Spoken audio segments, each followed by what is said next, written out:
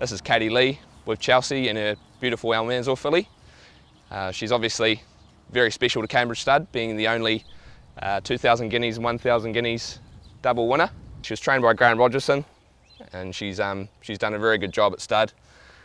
Progeny sold up to $1 million. Takes a lot of grit and determination for a horse to back up in a Group 1 and win it with dominance like she did. She's a really good mother, and she's just a pleasure and joy to have in the paddock. Obviously, having a multiple Group 1 winner in the paddock is always what it's all about and what we want to have here at Cambridge Stud. And this is the Almanzor filly out of Katie Lee. She's very typical of the breed, and the fact that she's also quite shy from the camera, but we'll get there. She's got a lovely head, as you can see, beautiful big ears, good set of ears on her, which you always want in a filly.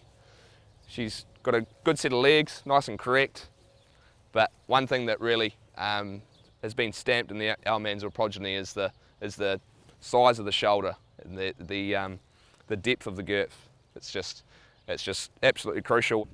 For Cracker 2020, we actually have a lovely Snitzel colt in our draft, which is definitely one of our highlights, being by the champion sire Snitzel.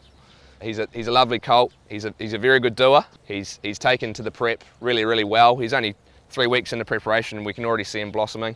He's a very correct horse, being by Snitzel, and I'd expect him to be up and running very early. And being out of this beautiful mare certainly gives him every chance on the racetrack.